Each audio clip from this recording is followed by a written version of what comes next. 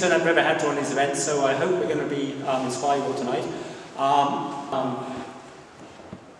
Ian Beattie has taken over officially as the race coordinator this year. It's been a sort of ad hoc thing for the last couple of years. We now have an official race coordinator, Ian Beattie. He's going to be emceeing the evening. I'd just like to ask Ian up now to help set things rolling. Thank you, Ian.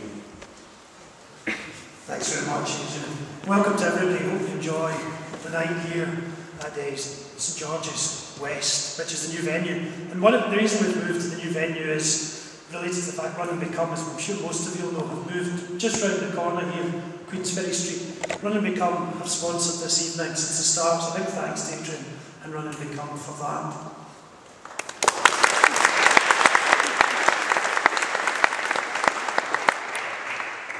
I think we've got a fantastic range of presentations and chat tonight, and I just want to quickly run through who's here. First of all, we're going to hear from Ken and Sue Walker, and I'll introduce them separately, but they're going to talk about crewing, backup and support, which they've got a lot of experience of.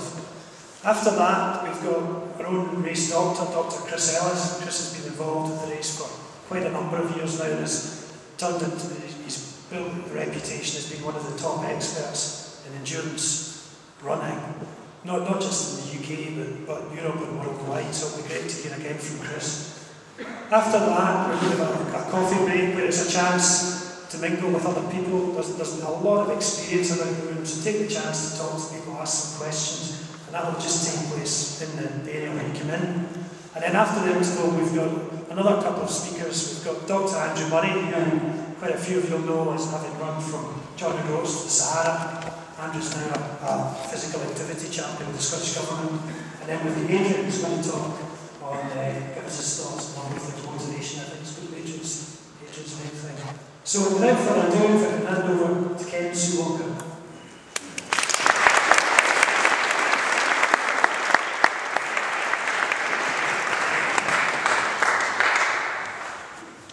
Right. As Ian said, there's a huge range of experience in this room here tonight. And if I could ask for a show of hands, first of all, from people here who've run any form of an ultra. Yeah, a lot of folk. Can I have another show of hands then for anybody who's ever supported in any ultra? Right. So nearly as much experience as support as we have in ultra running. So when you have your coffee break, ask questions. There's bound to be somebody who knows the answer. Right. Ken and I are going to be talking between us about supporting ultras. We've done a fair few West Highland Ways and some other ultras besides, but specifically we're going to be talking about West Highland Way and the Journey type of ultra. First things first is support. No matter what your runner tells you, you are the most important part of the team. Because if you keel over or have a car crash or aren't there to support your runner, the chances are they won't finish the race. So before you fuss about looking after your runner, look after yourself. The West Highland Way race record is under 16 hours, but you've got 35 hours to do it, and a fair number of people will take up to the 35 hours. Now that means if you're trying to do it in one shift, you as support are going to miss 2 nights' sleep. You're going to be driving a car, you might be supporting your runner, running with them in the dark, you're going to be tired. If you're that tired, you're dangerous. So the first thing I would say is do your darndest to get 2 shifts. If your runner hasn't managed to get 2 shifts of support, help them find it for your own sake. It will keep you alive. We haven't had a road accident yet, as far as I'm aware, but if you're really tired, doing 2 shifts and a long West Highland Way, something might happen. So you're important, try and get double shifts. You need to look after yourself again before your runner, because you need to eat and you need to sleep, so you need to plan that in as well. And again, with 2 shifts, you can do it. So yes, look after your runner. They expect it, but look after yourself too. So between us, Ken and I are going to talk about preparation. We're going to talk about the race day itself. We're going to talk about fueling and nutrition. And don't forget yourself in that. Talking about after the race and how you need to continue to look after your runner. A bit about the impact of weather, because you're going to get some. And a wee bit in first aid, what you might need to bring with you. Okay? I'll hand over to Ken. Thank you. I think in common with any other successful expedition, if you want to think of it that way, is making sure you do the preparation and getting it right. A few pointers here. Develop a race plan. Specify at each permitted meeting point, including the compulsory checkpoints. Arrange with your runner where you're going to meet up and know where they are. It's a good idea to set out time estimates so that your support and you know roughly when you're going to hopefully coincide at any one point. And you might want to set out 2 or 3 different race plans. An optimistic time, a realistic time and a pessimistic time. And as support, as the race progresses, you'll find yourself probably switching between them. You know, you'll start off pessimistic and they'll just get better and better. But you might also want to have a pen handy and update things. You might end up running something totally different.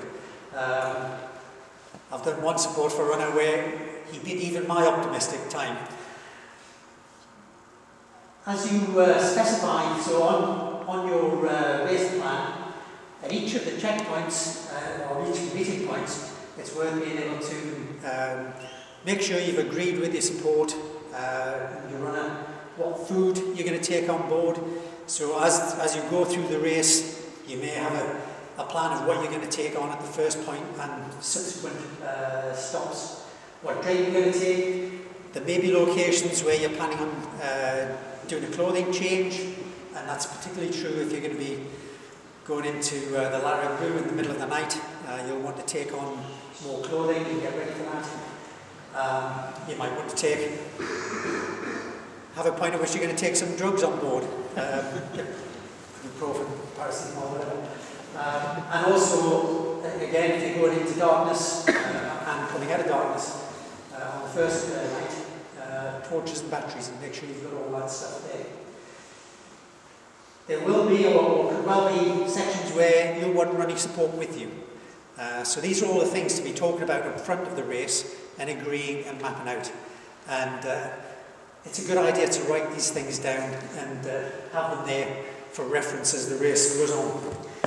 I've got an example, and I'll need to give the credit to my 2 friends sat over on the left here.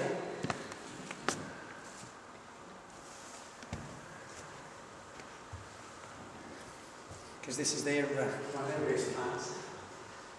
Right. This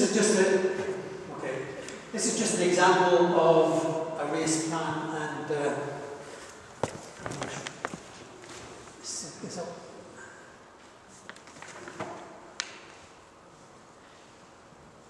What was I saying about preparation?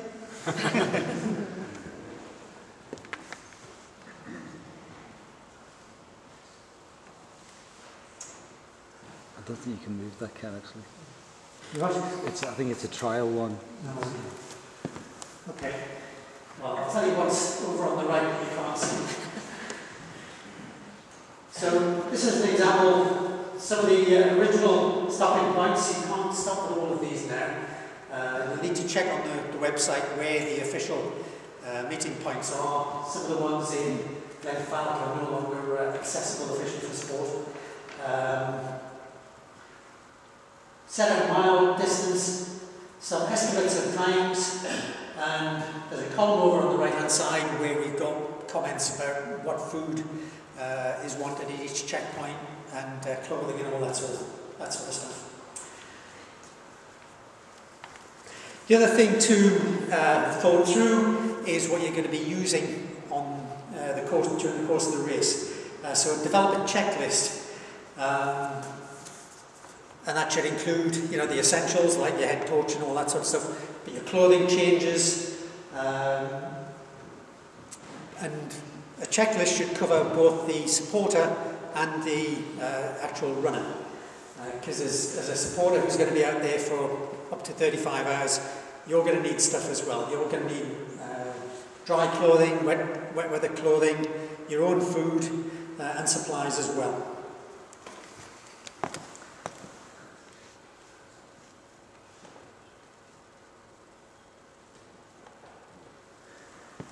Okay. Having agreed the checklist, you need to make sure both you and your runner have got an agreement on who's bringing what. You don't want to turn up and have a conversation on the start line and say, "Oh, I thought you were bringing the tent." There's a few items of logistics that are worth talking through. You heard Sue mention about other crews. Well, if you're going to have a split shift and you're meeting up, agree between the crews where the handover point is and roughly what time you expect to be there. We've done changes at Octatire on several races. That's a good place. You need to sort out transport. So whose car are you going to be using? Is each shift going to use a different vehicle? Are you going to pass things over, or is there going to be a transfer of vehicle from one support crew to the next? And if you're doing that, make sure everybody who is likely to need to be a driver is covered by the insurance, obviously. Think about and identify where there's potential to pick up extra supplies on route. There's a number of villages later on in the course of the race, especially once you get up to Kinlochleven and the like, where you can actually get extra supplies. And by then your runner may well have developed a taste for something in particular that they've been thirsting for or yearning for all the way over Rannoch Moor. If that's what they're looking for, you better get it for them. You've had plenty of time to think about it. Thinking about communications, last year mobile phone reception in Glenfalloch and around Creanlarich was dreadful. I think it's actually a little bit better this year based on a weekend or two back. It was somewhat better. But there will still be areas where reception will be poor. You might want to think about using shortwave radios if that's a particular concern. And lastly, accommodation. When you get to Fort William, you may want to have a bed boot to crawl off to and so agree where you want accommodation and make sure you've got it booked well in advance. Alternatively, at the finish area, people have been known to bed down with a sleeping bag, actually at the medical centre, or people have put some unofficial tents out the back and use them. We've even got some friends here who've been invited to go into other people's tents that they've never met before in their life. So the excitement of the West Highland Way is unbounded.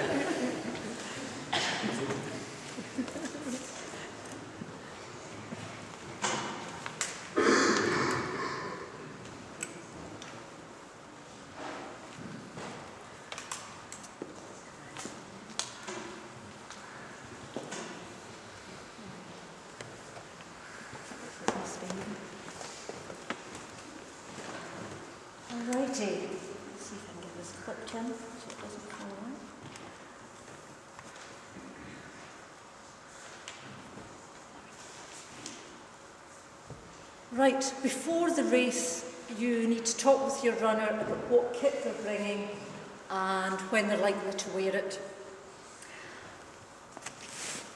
They'll probably give you a kit bag much bigger than this. And this kit bag is particularly unhelpful if you're at the bottom of the Devil's Staircase and it's dark and they ask you to get you the woolly hat and my navy blue long sleeve top and maybe a waterproof. It's a mess. It's all dark. You can't find a thing. So check their bags. Encourage them to organise it.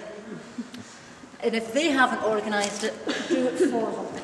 So in their bags, know where to find things. Know where they're keeping their sunglasses, their woolly hats, their head torch.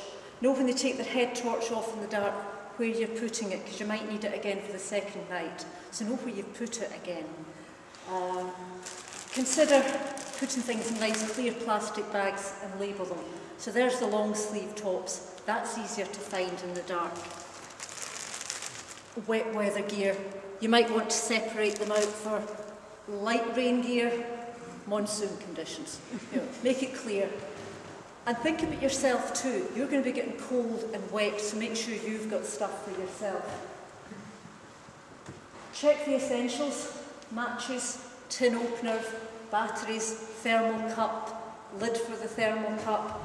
Again, who's supplying all these? Have they actually made it into the back of the car for the race? And Tesco's and Mulguy's open till midnight. So if you forget, you can pick things up there. Is there an afters bag? Have they remembered to put one in? Have they remembered a towel? Because they will want a shower at the end. You'll want them to have a shower at the end. If you're sharing shifts, make sure that afters bag goes from the front shift car to the back shift car. Make sure it doesn't get left behind somewhere in opera tire. When you're packing the car yourself, make sure the things you need regular access to is convenient. After a while, when you're tired, the place gets a mess, but try and tidy it up at checkpoints. It will make things much more efficient for you. Again, get to the starting time. Don't put that stress on you. You've got to get there, you've got to get registered, you've got to get weighed in.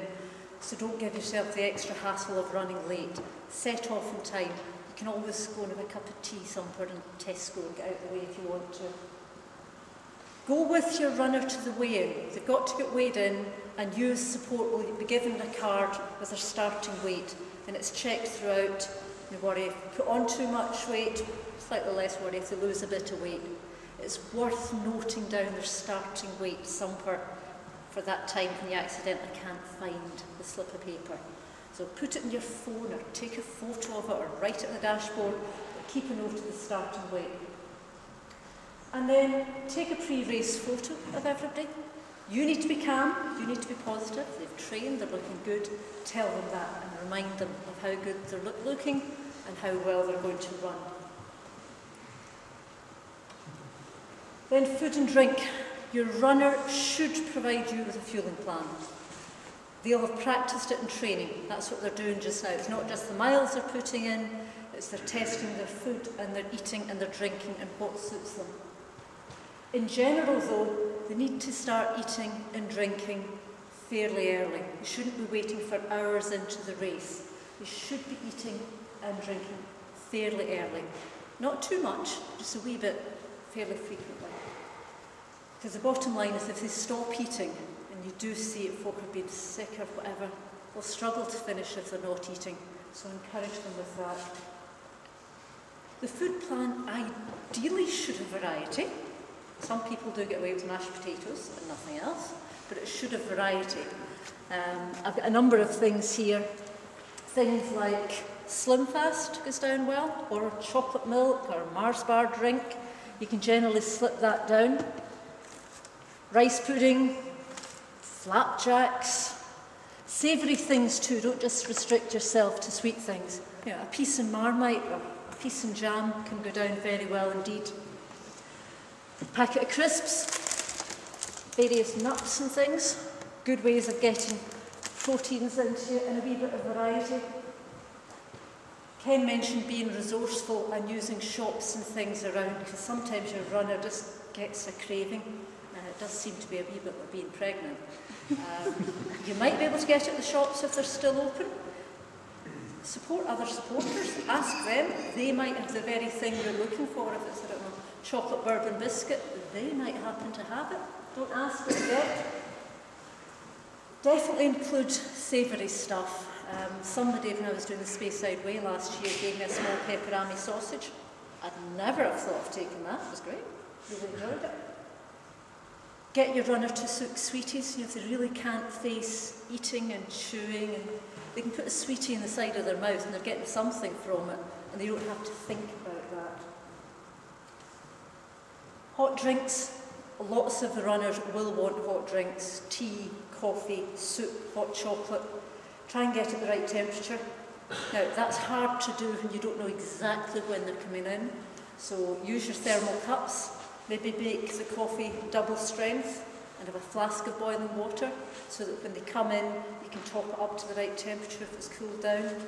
But equally, have a bottle of water there, so if they've come in ahead of schedule and it's scalding hot, you can cool it down. So it's just trying to think of that type of thing.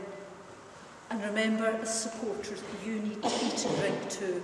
So plan it in. There will be times when you could make yourself a bacon sandwich if you wanted, or get chips from the chip shop at Kinloch if you've got your timing right.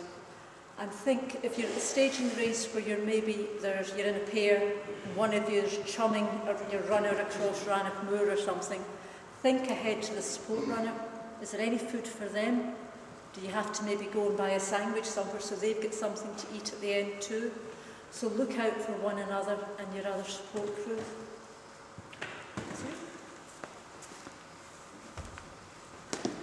Okay, during the race, so quite a few things to think about in each support point. Each place you can meet them.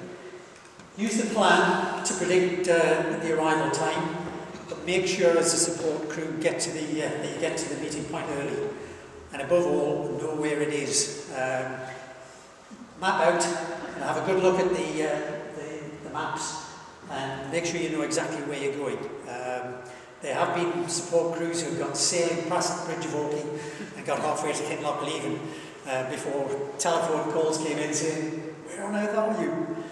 I won't try to open it up after the success of the last attempt, but the attachments which we've got here, I'll make sure I go up on the website and people can look at them at their leisure. But Scott Brantley has pulled together an absolutely fantastic set of maps of all the meeting points, all the checkpoints and directions how to get to them, which is a great set. But for each of the support points, when you get there, so get there nice and early and prepare the food. Good basis is exactly what you've agreed on the support plan, which of course you've got, but also have some alternatives. Runners change their minds, they fancy something different, they get a particular taste of something else. But don't offer too many supplies. I think it's not unheard of to kind of turn up with a whole tray of things and say, "Okay, here, what do you want?" And there's a couple of dozen different things there. Well, by the time they get to Bridge of Orkney or Kinloch Leven, the brain's probably switched off a bit. Faced with that choice, they're just going to say, "I don't know, you choose, give me something, anything." But try to get in touch with what your runner wants. Richie used to make life very easy by saying, "Well, it's mashed potato and tomato sauce." Same at every checkpoint. And it worked. Top of bottles, with the bladder, if they're using it, make sure you get the air out. I burst my bladder last weekend, walking by not doing that. But above all, make sure your runner has some fluids. I allowed Richie to head off over Rannoch Moor without any fluids whatsoever on my first support of him, and I won't make that mistake again. He was a bit thirsty by the time he got to Glencoe, and he let me know.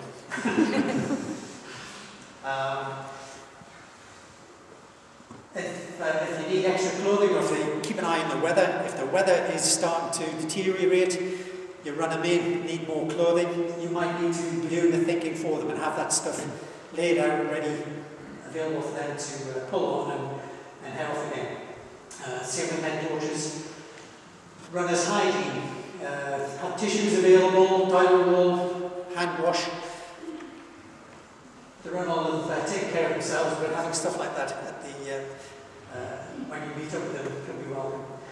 The other thing that can be a real perk up for them later in the race is a warm, wet face cloth and a toothbrush, and that's especially true in the second night. That can give you a real psychological boost to get freshened up a little bit when you're that far into the race. But above all is support Your real role is to encourage your runner to keep going and pick them up and you know, really give it their all and get them motivated. So tell them when they come in just how well they're doing, how great they look, lie through your back teeth, but make sure they go away with lots of positive vibes on board. The admin bits, make sure you record the arrival time, the food and drink and all that sort of stuff, because they'll want that on subsequent races. They want to be able to go back and say, well, I really did that well on that race. What did I do? Let me use that success strategy again. And once they've headed off, plan for your next support point. Well, before they head off, make sure you have a conversation that says, okay, do you want something different? Are we sticking to the plan? Is it the food that we've got written down here, or do you want something different? And update your timing and make sure that you know you've got a good estimate of when you and your runner need to be at the next checkpoint. For the runners who are really looking for a good time, and that's clearly everybody, minimise the runner's time at checkpoints. As a support, have the stuff there and walk through the checkpoint with them, feed them as they go, go with them, carry on up the trail of ways and pick up the litter and the stuff that they discard, but help them through, discourage them from sitting down. It's the worst thing you can do, as once they're on the way though, back to the message we heard earlier, look after yourself, make sure you're getting fed and rested and able to carry on. As a supporter, you'll find yourself supporting other runners and occasionally other supporters too. Others may struggle, they may run out of food, not have the thing that is needed or wanted by the runner. Help everybody that you can. You never know when you'll be looking for that favour in return. And lastly, especially later on in the race, you just have to grin and bear the abuse you get from your runner for all the help and hard work and consideration you're putting in. There's bound to be the odd caustic comment that comes out. You don't get everything just quite right.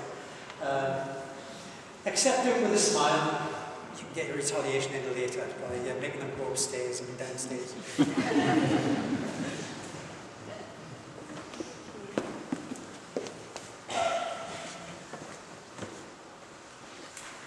Right, after the race, you are still on duty, immediately after the race, and for quite a while afterwards. So firstly, try and make sure you're at the finish and get some finishing photographs. It's quite important. They may not look their best, but they will want a memento of the occasion. Try and keep your runner moving at the end. Not a lot, even if it's as much as I'm doing just now here, just moving a wee bit rather than collapsing or completely stiffening up, but just try and get them to move a wee bit. They've been running and moving 95 miles, 24 or 33 hours. Don't let them just stop dead. You are heading for faints and things if you do that. So a wee bit of moving about, walking around in the car park or in the lobby at the centre, just a wee bit of movement. After effects, some folk are absolutely fine, but you can have people fainting or throwing up or generally. Look after them, keep an eye on them, help clean up if need be. They will feel fine after a while.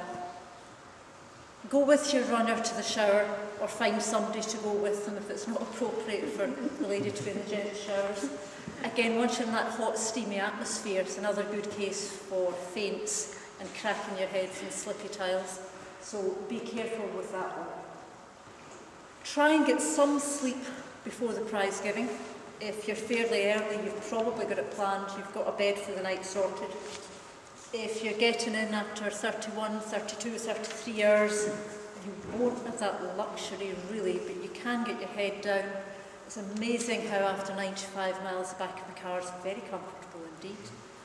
A roll mat just lying in the lobby in the sports centre is fine.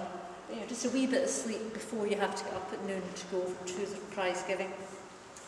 But keep an eye on your runner at that stage. They do tend to go a bit wobbly at the end. Okay.